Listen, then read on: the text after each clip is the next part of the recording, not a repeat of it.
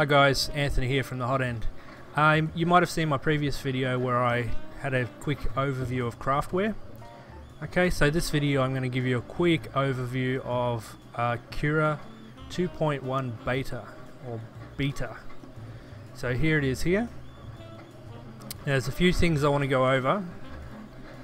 It's not as straightforward as you would think.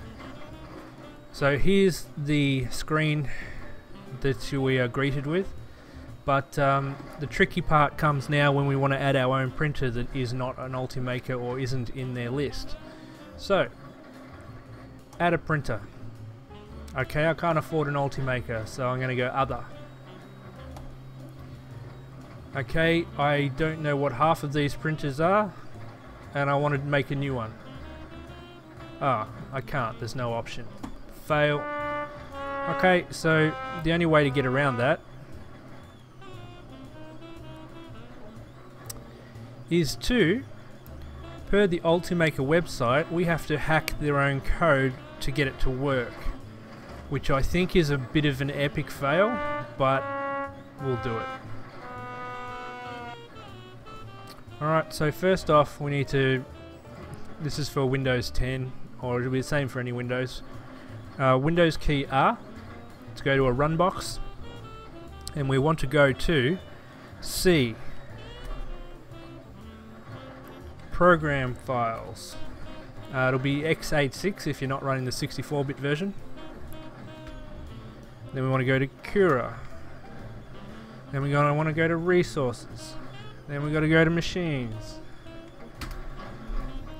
And then you're going to get a big list of all of the machines that are in CURA to start with. And obviously we didn't have one, so now we have to make our own. So I'm going to make one for the JG Aurora, which I've already done, so I'll call this one JG Aurora 2. So I'm going to pick the closest thing I could possibly come up with, but I suppose it doesn't really matter because you're going to build it from scratch. So we want to make a copy. Yes, we want to do it. Continue.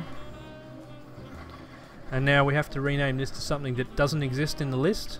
So JG Aurora, if I can type, Aurora 2. Yes, I am the admin, just do it. Okay, now that's not it. Now we have to edit the file. So I'm using Notepad++ because it formats the code for you nicely.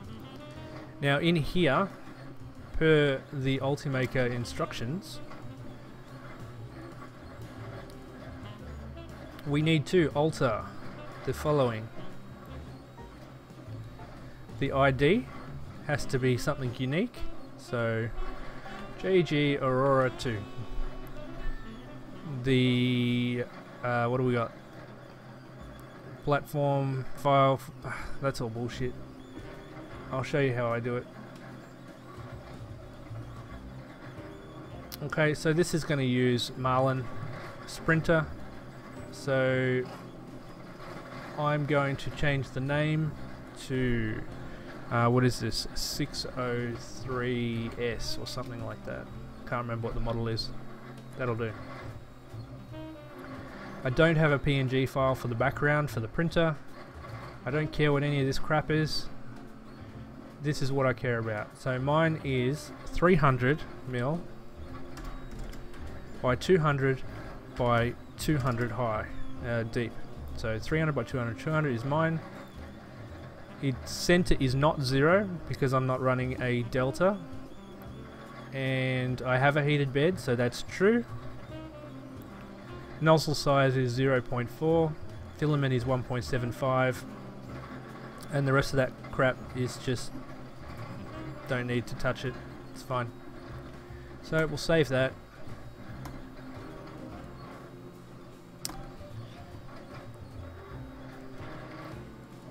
Okay, so now that's saved. Bang, done. So the next step. Now that we've stuffed around with our files, now we can actually start CURA. And we'll go into printer. add printer, other, and now we should have our Aurora 2. Oh no, I called it 603S, that's right. So there it is there, bang. Okay, so that's the printer I've got. Now that was a pain in the ass to get working, to be honest. Out of all of the slicers I've used, that is the biggest pain in the ass. The rest of this walkthrough slash overview I'll do properly. This is just a quick update. If you wanted to have a play with the beta, if you want to try and keep up with what I'm doing at the moment, I'm testing, as you would have seen in the previous video, I am testing these guys. Simplify 3D Craftware and the latest version of CURA beta. If you like this video, give it a thumbs up, share it with your buddies, and the next videos you will see will be more than likely the test prints, which I'm doing currently on each of the slices, and they're 10 to 12 hour prints each. So none of this little test cube rubbish, these will be big complicated prints. I forgot to show you a little bit of bonus footage. Now, do you remember how long it took to render a file in both of the other ones? 10 seconds and 2 seconds off the top of my head. Let's load this file, shall we? Now, keep in mind this was near instantaneous in both of the other two slices. Skull through HD skull. I think I might go paint the wall.